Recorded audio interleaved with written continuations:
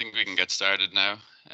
So again, welcome everyone to this Euro Heat and Power webinar on Heat Networks 4.0. This webinar is part of a series titled Ideas That Move Us Forward, where Euro Heat and Power members were asked to put forward and present their ideas on how we can move the district heating and cooling sector forward.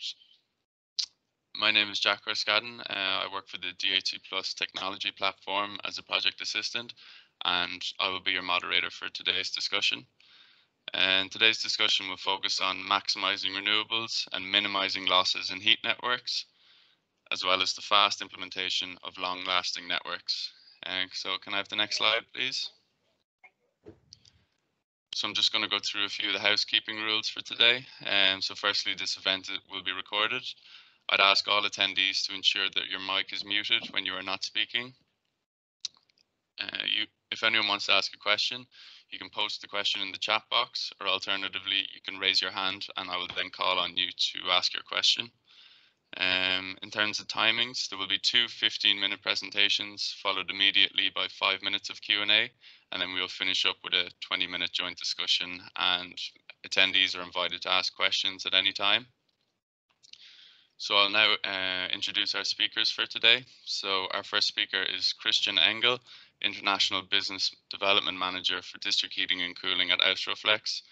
Christian is a dear friend of Euro Heat and Power and is an expert in low temperature district heating and pre-insulated piping systems with over 40 years of experience in the sector. So he works to develop sustainable and energy efficient solutions for district heating and cooling distribution networks in close cooperation with leading energy suppliers. Our second presentation today will be delivered by Lorenz Leppin. Lorenz is a scientific researcher at AEE-INTEC Institute for Sustainable Technologies, and he works in the Cities and Networks department. So his research looks at modeling, simulation and analysis of energy systems with a focus on heat networks. And Lorenz is no stranger to Euro Heat and Power, having participated in our summer school in Ljubljana 2 years ago. So I'll now invite Christian to begin his presentation. Thank you, Jack. Thank you very much. Welcome to everyone joining this seminar. It's a real pleasure for me to motivate you to go a bit faster into the direction of fully sustainable district energy.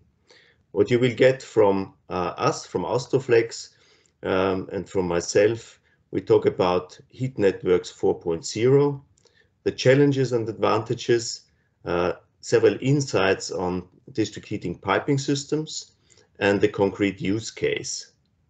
And my colleague from AEE-INTEC will then go into lower temperatures, even cold district heating systems. But where are we coming from? I think this picture is well known to most of you. We're coming from relatively high temperatures, and our goal is to reduce temperatures in existing networks and for new networks to a level below 60 degrees. And this is what we call here Heat Networks 4.0. It's similar to what you call fourth generation district heating. From my experience, there are a couple of challenges in existing district heating networks to come down with the temperatures. There are certain flow temperatures, more or less guaranteed in contracts for existing buildings that you cannot change easily. You have non-optimized heating systems in the houses, and the transport capacity of the existing district heating networks is limited because they were designed for higher flow rates and especially higher flow temperatures and temperature differences. If you go into new built areas, then we are facing very low heating loads due to new construction regulations. We are facing, on the other hand, minimum temperatures for domestic hot water, for example, for Legionella prevention.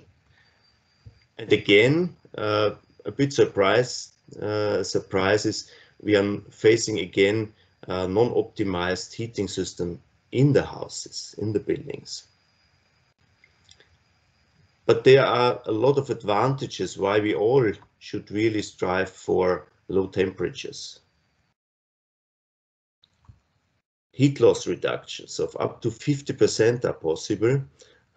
When you see this overview that we have made based on a 1 kilometer network, we calculated annual heat losses of different networks, and we were taking pre-insulated steel pipes series 1 as the benchmark. And for the reduction of temperatures from 95 to 80, you save 21%, or even 35 if you reduce to 70, or 50% if you reduce to 60 degrees. We took always the same delta T for all cases. Interesting, if we compare this to a typically pre-insulated flexible pipe system, our Austroflex system, we get to a similar heat loss like Steel Series 2. If we use Austroflex Plus, we are equal to the Steel Series 3. For comparison, I've also displayed the Austroflex system, which is a typical system for short connection lines and for heat pumps, which has definitely higher heat losses compared to polyurethane insulated systems. Another important point and experience, I'm 40 years in this business, is the overall lower investment and the higher speed. I mean, for most of you, it's obvious that the flexible pipe has very long pipe lengths, is cutting the number of connections. Our experience is that you can save 75% of installation time and cost for flexible systems. Important is also the saving in terms of smaller trenches, meaning civil works, of 30 to 40% due to smaller trenches and easier routing due to flexibility. A downside, as it seems, is the higher cost of pipes. So if you compare just a bare pipe, straight pipe, without T's, branches, sockets, just the pipe steel to plastic, then if you go to a range up to DN 150, you might face up to 50% higher pipe prices. But take into consideration that's only 20 to 30% of the total price, then you still get 15 to 20% or even higher advantage for flexible plastic pipes. Lifetime increase, another advantage in general for low temperature, but especially interesting for plastic solutions. In EN 15632, we have defined 80 degrees as the normal operating temperature. And here we are talking always about 24/7 operations of 80 degrees. Then you reach about 32 years of lifetime for a PEX pipe, but only 5 degrees lower temperature level increases the lifetime significantly to over 50 years. If you go further down to 65, and that's what we are talking with in fourth generation, then you reach 100 years of lifetime. I want to show you an example that has been installed in the last years and is now in operation since 2018. This is in the southern part of Austria, in Villach, quite a nice living area close to a lake on the borders of Villach. 217 apartments with a total floor space of 24,000 square meter. They use apartment stations with instant hot water supply. The heat is coming from solar thermal, about 1,000 square meter. They had originally planned 1,400, but due to building regulations, they were only allowed for 1,000. The heat storage, taking the overflow from the thermal heating, is 68 cubic meters, a groundwater heat pump with about 150 kilowatts, and a connection to the Villach district heating system as a backup, especially in the heating period. We have installed 750 3 meters district heating network with Austroflex Plus, which has been chosen by the investor due to its high flexibility with a high insulation value at the same time. I've been last week in the project and have checked with the operator what is the experience after, let's say, the first full heating period, and also in terms of investment. They said that compared to a biomass district heating that they use for other projects, it's a 20% cost increase. However, the building developer wanted to have a real green application and is selling it under the fully sustainable solution. The supply temperatures, interesting, are varying and going up to 72 degrees, return 42. This is especially in the summer months when the heat demand is at zero and just the domestic hot water is used. Interesting also, some customers are complaining about the relatively high heat price. They said the solar heating should be practically for free, so it should be cheaper. The heat price is on a similar level like Villach district heating, so it's not a special markup for the green energy that they are using. The project has already been awarded with the Energy Globe, Carinthia, and the Solar Award in Austria. Our colleagues from AEE-INTEC have been monitoring from December 2018 to November 2019. And you can see a typical spread of the usage of the different supplies. The yellow and the red part of the bar is representing the solar. The blue part is the heat pump, and the green part is coming from the district heating in Villach, which is also relatively green district heating coming from industrial waste heat and biomass. Overall, in the first period, the solar share was 32%, heat pump 11%, and district heating 57%. In 2019, they were able to supply 20,000 kilowatt hours into the district heating network of Villach.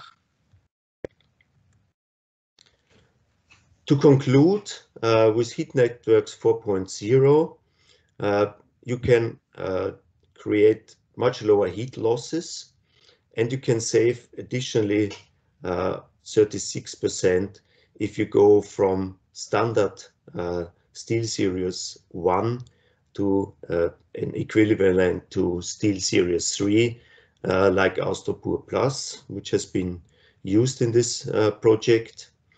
You can significantly increase the lifetime, so up to 100 years for these kind of networks, and you can apply fast and cost-efficient network types with flexible systems like our Austroflex.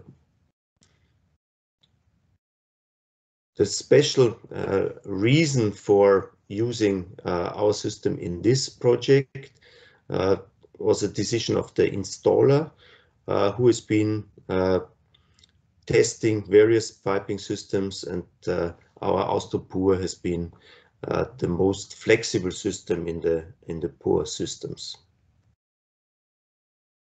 Just a very brief summary of what Austroflex is doing in district heating. So we have flexible low temperature piping systems with pure insulation, with PEX insulation. We have customized mineral wool segments for steel pipes and storage tanks, and we produce solar thermal pipe systems for underground and above ground solutions. With this, I would like to close my part of this webinar. You have my contact details here. What I want to say is that Austroflex is internationally operating with a lot of very experienced partners in different countries. So we are happy to receive your questions right now or afterwards. Thank you very, very much, and let's make Heat Networks 4.0 a reality. Thank you. Thank you, Christian, for this presentation on Austroflex's activities and on the heat and CapEx savings offered by Heat Networks 4.0. I see there was already a question about the effect of the higher water temperature on the lifetime of the pipe. This has already been answered by Ingo Leusbrock, who will also join us for the discussion later on after the next presentation. Ingo is the head of the Cities and Networks Department at AEE-INTEC. So Christian, you mentioned that there are overall CapEx savings of between 15 to 20% in the plastic over steel pipe. Yeah. With the reduced heat losses, are there also significant operational expenditure savings?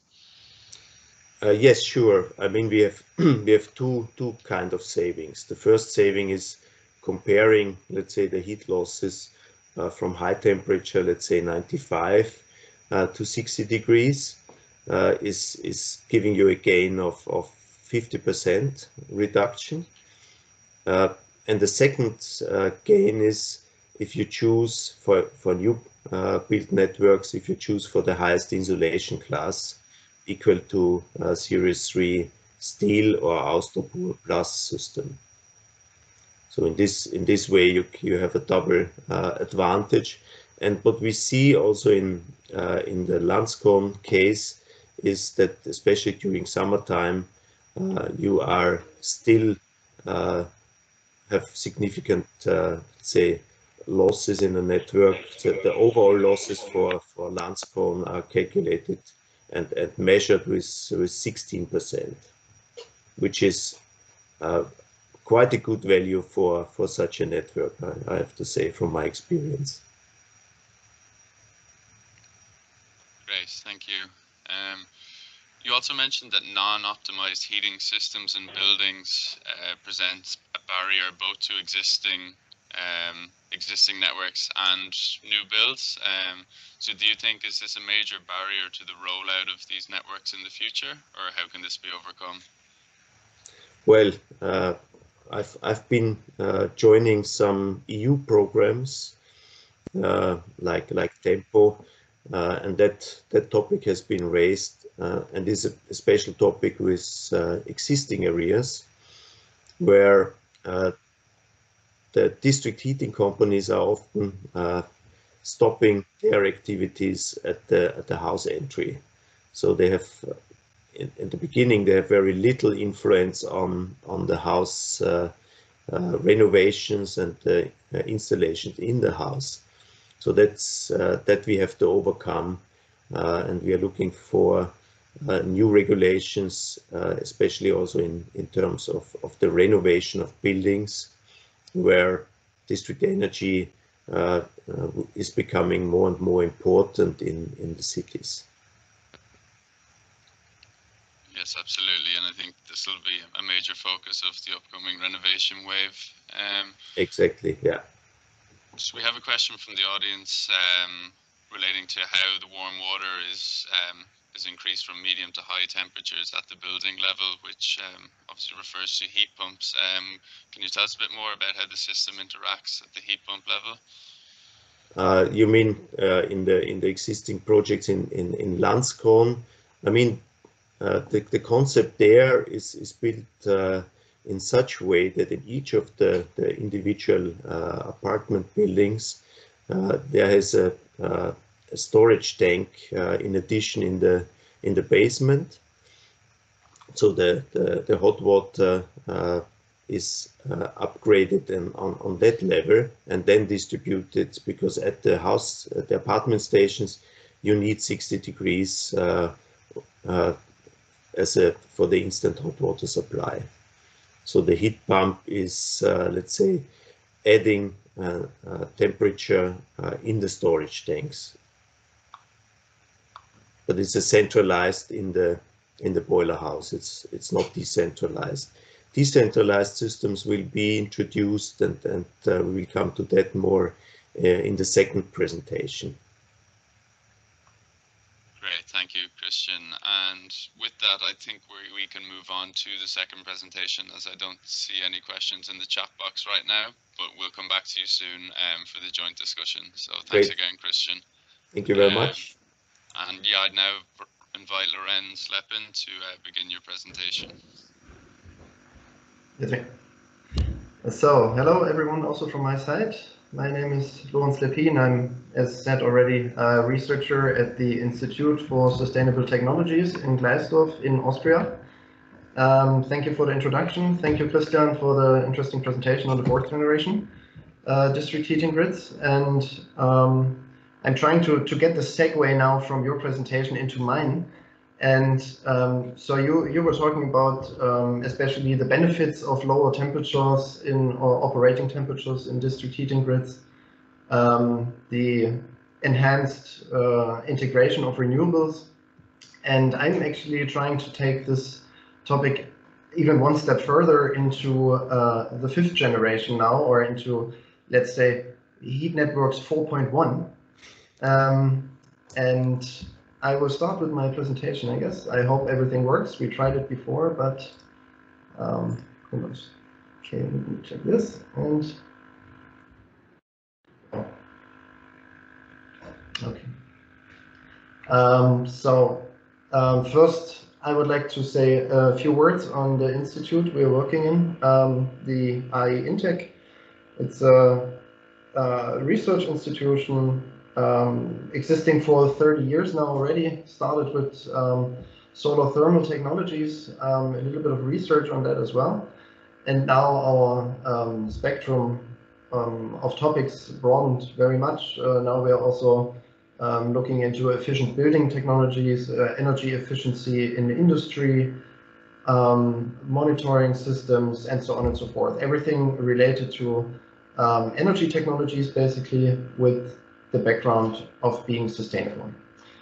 In my presentation, I will, like I said, talk a bit more about the cold district heating and cooling systems, trying to get it from these low temperatures even colder.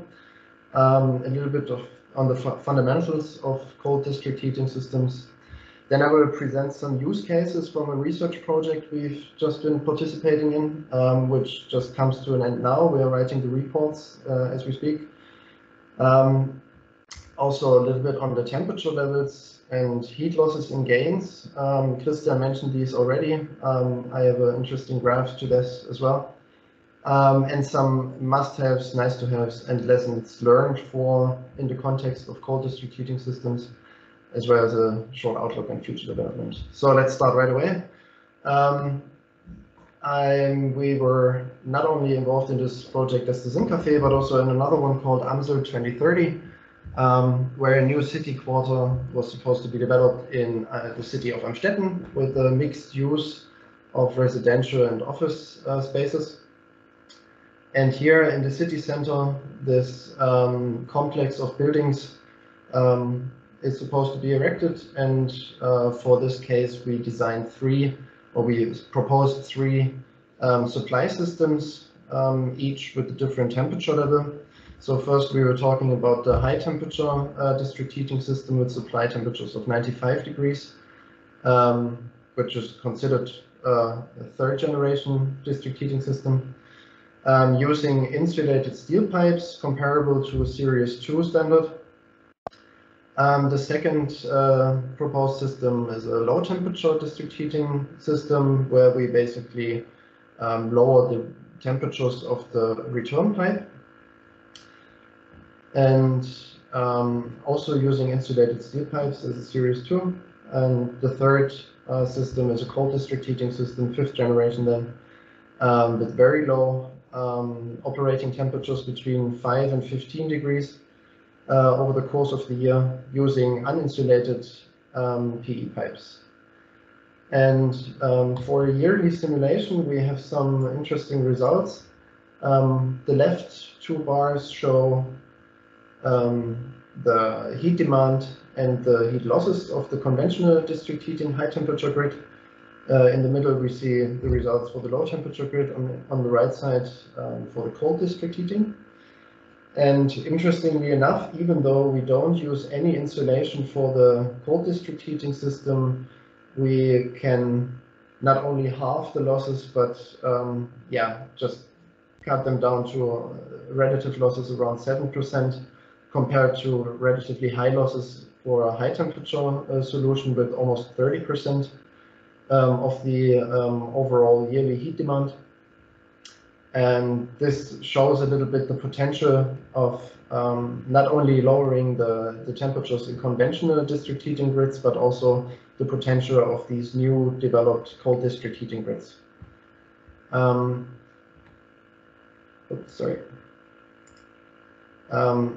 Another interesting result to this is that shown here now are the temperatures in the district heating and in the cold district heating distribution grid. So the temperature of the cold pipe and the hot pipe in blue and orange respectively, as well as the sinoid representation of the ground temperature where the pipes are buried.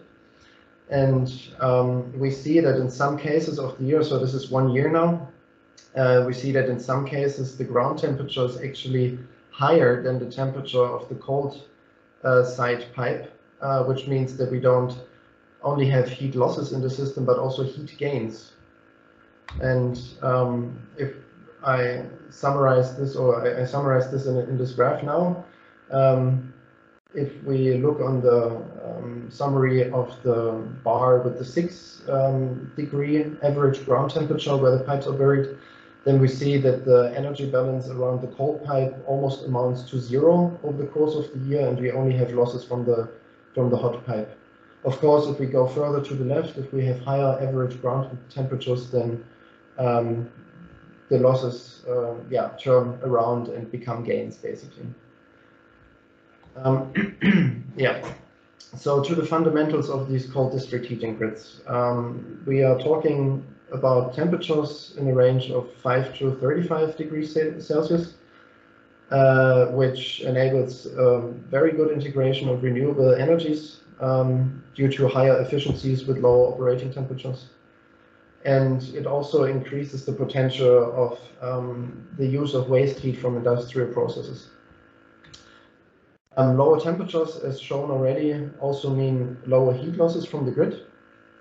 And we can potentially use, like said already as well, uninsulated pipes, which lower not only the investment, but also lead to an easier installation, as shown in Christian's presentation already. And Christian also mentioned that the transition from the centralized district heating systems towards the non-centralized or decentralized heating systems takes place in these cold DHC systems, where we are talking about decentralized energy centrals, which consist of heat pumps, heat exchangers, etc., which are connected to this cold district heating source or grid, respectively, and then use this heat with the heat pump to supply according temperature levels on the secondary side for the supplied areas. In order to carry heat from the cooling season, basically the summer, into the heating season in the winter, it is necessary to utilize long-term heat storages, and these can be, for example, in the form of borehole storages. I will show it in some examples that are coming up now. Yeah, so I was talking about this big project which is coming to an end now after 2 years. We were involved with a Swiss company and, for example, the Energy Institute for Arlberg and colleagues from the Technical University of Graz.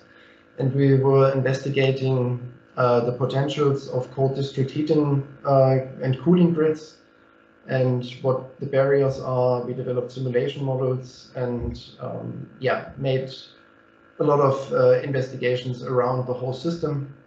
And a very popular and very good and well documented as well as well measured case is the case of the German word Familienheimgenossenschaft Zurich, which is a living quarter existing of around 2,500 buildings or 5,500 inhabitants. And as shown in the picture on the right side, there are two big server farms, one from a telecommunication service and one from a Swiss bank, and they have two server farms which are quite big, and they supply heat all around the year at around 35 degrees. And this heat then is transferred into the primary cold district heating grid, the blue line shown in the picture. This heat then is used at the decentralized heat pumps or energy centrals, which transpose the heat to a usable temperature level for the consumer, and supplying the secondary, let's call conventional higher temperature district heating grids, which are then on a smaller scale. And in this case, shown also in the picture, the borehole storages are comparatively big installations where we are talking about 150 to 180 boreholes in a grid-like constellation with distances between each borehole of around 5 meters. So these boreholes are not considered to be a source, but a heat storage, a seasonal heat storage. We use this case to validate our simulation models because they are very, like I said, very well monitored already, and use this to apply for other use cases. For example, there's a hospital complex which now is being heated with gas and even oil in some buildings, and the whole area, the whole complex is going to be refurbished, so there's going to be new buildings to be built. And the idea was to get a new heating and cooling system. And since there is a lot of waste heat available on this hospital complex due to the clinical machines and air conditioning, which are quite a lot in this hospital application, there's a lot of waste heat. And this waste heat will be used and has to be used and can be used and should be used. And so we were making investigations on how big the system has to be, how to dimension the borehole storages in order to carry the heat from one season to another. And some results are coming here. So we did some long-term simulations, in this case for 20 years. And the whole area, the whole complex is to be refurbished in three stages. One starting actually this year already with the stage 1, where new buildings are going to be built and the first borehole thermal energy storage is going to be implemented. Then in 2025, additional buildings are being connected to the grid, as well as a new or an extended borehole storage. And then in 2030, the final stage where a third borehole storage is going to be implemented. And new buildings connected as well. In the lower graph, we see that the blue bars represent the cold demand, or respectively the waste heat. So the heat that is generated by the buildings and the cooling systems, which we can then use for heating the buildings in the heating season. And the heat demand is shown in red, and we see that there's quite much more heat available than is going to be used, so even more consumers can be connected to the grid. The upper graph shows the mean borehole temperature of the borehole storages over the course of 20 years, and we see that it's of course it's ondulating, but the mean trend basically at the end of this timeline shows that the mean average temperature is increasing. So we can definitely add more consumers to the grid. So we have some flexibility in this. Another use case is a living quarter, which is also newly to be built. In this case, we have no external heat source available. So instead, we had to come up with another way of regenerating the whole system, the whole storage, basically. And for this case, we used solar thermal or PVT connectors, the combination of photovoltaic and thermal connectors, to supply this living quarter area. And investigations we made on the number of collectors we need to install versus the number of boreholes that need to be installed. And shown in the graph on the right side is the relative energy difference in heating demand, which occurs at the given number of PVT connectors and boreholes. So the axis at the bottom from the PVT connectors show an increase from 500 collectors to 2,500 collectors, and the number of boreholes is being increased from 90 to 300 boreholes. And we see, of course, the lower the number of collectors and the lower number of boreholes we use, the higher are the deficits. And there's like a sweet spot at the top, this light green area at the top, where it starts being okay, where it's energetically possible to install such a system, but it turned out that the economical performance is absolutely inferior to more conventional grids, for example, a biomass district heating grid with lower temperatures, so also a fourth generation district heating grid. Yeah, so this was one of the main hurdles that we came across, that it's energetically possible, but economically not affordable, which is kind of sad, but that's nice. So some main takeaways from the project we had was that a waste heat source on site is basically indispensable, or you would rather actually go the other way around and see if you have a big waste heat potential in an area and then design the district heating and cooling grid around it. Of course, the political and economic boundaries are very essential for the successful implementation and the performance of the grid. We always stand in front of a chicken and egg dilemma, and what I mean by that is what came first, the demand or the supply, and that's what I said already with the waste heat potential. Which way around to go with this? If someone is interested, for example, in an area to settle down their business and they want to have an estimate on the energy price or the heating price they have to pay, then it's kind of a catch-22 or a play vice versa, because his connection to the grid influences the grid so much that we might have lower performances with all the components and maybe reach higher heating costs, or the other way around.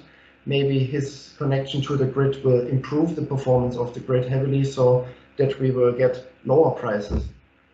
And what is still on the way to transition from a fourth into a fifth generation grid, or from a third into a fifth generation grid overall is that there needs to be an awareness for waste heat, that heat at a temperature level around 30 degrees is still usable and it's not to be wasted. Some follow-up questions and scientific questions from this project were, how can we model the buildings and the heat pumps a bit more accurate to have kind of a model predictive control to optimize the economic performance of, for example, the grid-connected heat pumps? How can a digital twin for a building and the grid improve the performance? Where do we see potentials for load management or respectively sector coupling, where we can achieve peak shaving on consumer sites, as well as the integration of other renewable energy sources like wastewater, and so on and so forth. I think I'm good on time, so I will actually go on and tell you a little bit of a project that just started yesterday, actually. A project that we are starting to work on right now. This is like then the next step from the cold district heating grid, where we not only talk about the sector coupling of electrical grid and district heating and cooling grid, but also go a step further and implement biological circles and socio-economical circles and kind of a circular economy on different levels. And for this, there's also a new living quarter to be developed, which is in design right now. The start of the building process will be at the end of the year. And there's this energy system we are looking on, this energy grid or cold district heating grid, implementing different extensions. And this grid and building area is also going to be developed in different phases, and with each phase new components, even going with the electrical integration, going to an overall integrated system at the end is the goal. So I think we got a nice overview now of where to go and what are the hurdles and what can be improved overall in these 4th and 5th generation district heating grids. Thank you very much for your attention, and here are some credentials if you are interested, especially in this cold district heating project as the Sim Café. Then you can either scan the QR code on the lower right side, or you can also find it on the project homepage, which is shown at the bottom. Yeah, thank you very much. That's it from my side. Thank you, Lorenz, for an interesting presentation. I was certainly pleasantly surprised to learn that these networks can actually gain heat from their surroundings under certain environments. So there's just a quick question from the audience, Lorenz. So the temperature difference of 4K would mean very high flow rates in the 5th generation pipes, and how would this affect investment costs? The investment costs are not so heavily influenced by the flow rate. I mean, of course, you have to have bigger pipe diameters, but since you are saving the whole installation, the expensive materials, steel respectively, you are still even quite lower in the overall investment for the district heating grid. Yeah, the grid's solid. Yeah. Great, thank you. So I think we can now move on to the discussion. So I just remind the attendees that questions are welcome at any time. You can post it in the chat box, or just raise your hand if you'd like to take the floor. So yeah, I'd like to direct the first question to Christian, and kind of just moving on from investment as Lorenz just discussed. So with a lower capex and an increased lifetime, do you think that leveraging private investments will be significantly easier for these projects? You're talking about the cold district heating, you mean, so or generally fourth generation? For the cold district heating networks specifically. Well, I've honestly speaking, I've only third-hand experience on that, because as we are producing pre-insulated piping systems, we are not really involved in such projects. What I heard is that due to the increased pipe diameter that you need to cover the small delta T, the cost of the network is not so different to a, let's say, a fourth generation network, because the pipe size is increasing quite significantly. At least the installation type, I mean the trenching and everything for the non-insulated pipe has a similar, let's say, extension and size as for the pre-insulated pipe. Great, thank you.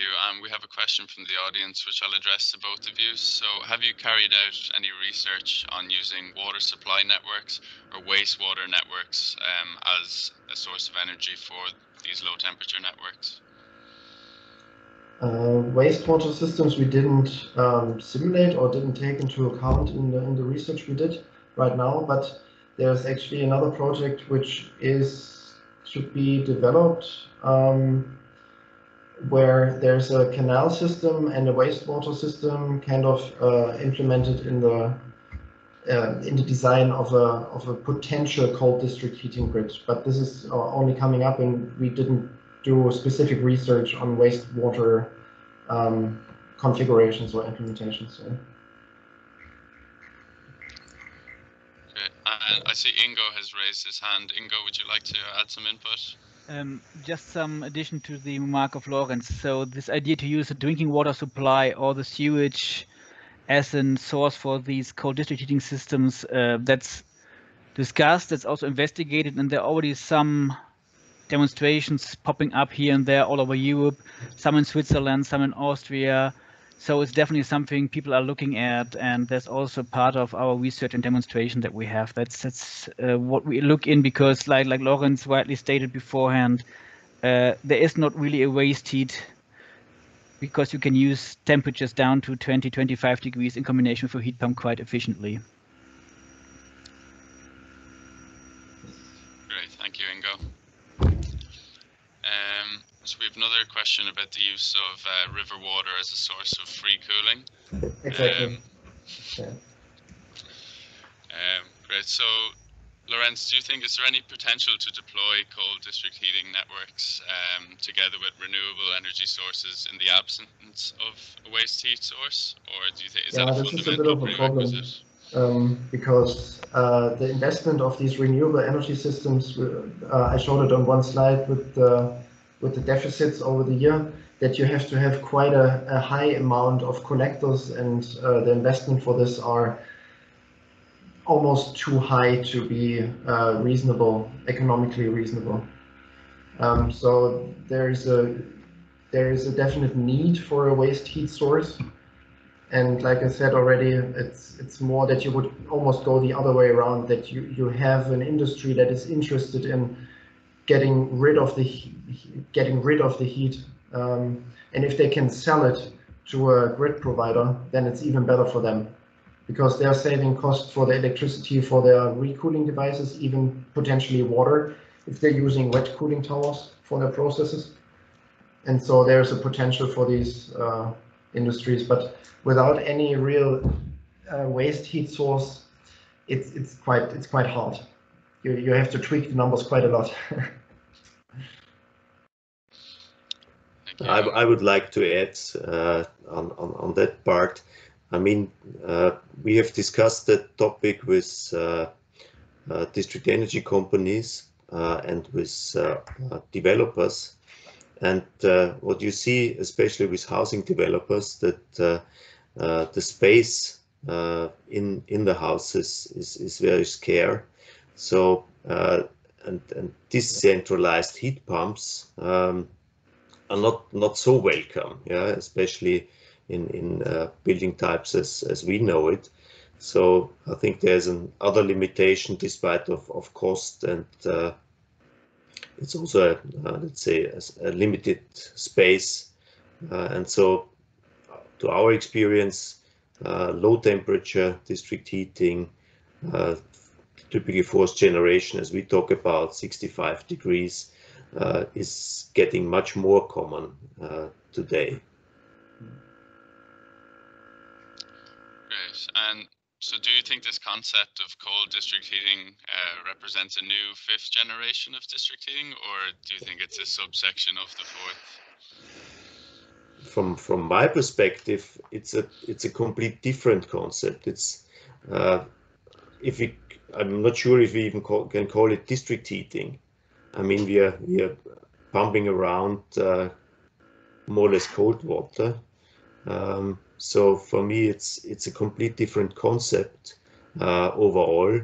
So we should consider it. I think there is a lot of research going on that. We should not disregard very low sources of heat. However, if we can call it, discuss it as a district heating, a typical district heating, yeah, I know that under experts, and I'm discussing this in IEA, and we are discussing that several times, and there are so many different opinions on that. My opinion, at least, is that it is a specific concept, and I wouldn't even call it 5th generation. Thank you. And Lorenz, has a question about securing a heat supply for the lifetime of the network, which I think could tie back in with the data centers source. How did that work out? Yeah, I was just seeing this question. I actually wanted to touch upon that. It's good that you mentioned it, actually. Yeah, this was one of the considerations that we took into consideration while we made these long-term simulations, that we also have to define some sort of fallback scenarios. If, for example, one data center decides after 10 years, okay, we want to move somewhere else, because they just want to relocate, then we are missing a lot of heat on the primary side. So it's quite hard to really bound these waste heat producers to or with a contract, really, that they have to supply this heat for this in this time. You can make it on a short term, but this is not further than 5 years maybe, because the planning of those companies is on another time scale basically than the lifetime of such a heating and cooling system. Yeah. Yeah, but this is a very interesting question we also thought about and scratched our head about with the partners and so on, because this is one of the main insecurities in such a case. Absolutely. And I think maybe appropriate for one of our final questions. So how can the decision makers be stimulated towards choosing 4th generation district heating networks, especially when their heat load is demanding a higher temperature based on existing contracts? Well, I believe that as we mentioned before, the renovation wave that has to come needs to support that. Otherwise, it will be very hard for the district energy company just to go down with the temperatures. The usual way to do temperature reductions in existing networks is doing it in small steps and testing the net to see which of the consumers is first commenting or coming back with some requests for higher temperatures. But it takes a long time, so we can only take a major step forward if we are able to also do the renovation of the houses in general. Otherwise, I don't see a big chance to do that. Although there are a lot of research under development to optimize the house stations, and in that way to probably form some clusters where you can create sub-networks with lower temperatures. Thank you, Christian. And I think you've inadvertently answered Alessandro's question about how to roll this out at city scale. But the key is to take small steps. as as the network progresses. So I think we're coming towards the end of the webinar now, and there don't seem to be too many more questions in the chat box. So Christian, I'd like to invite you to deliver the summary slide you have prepared.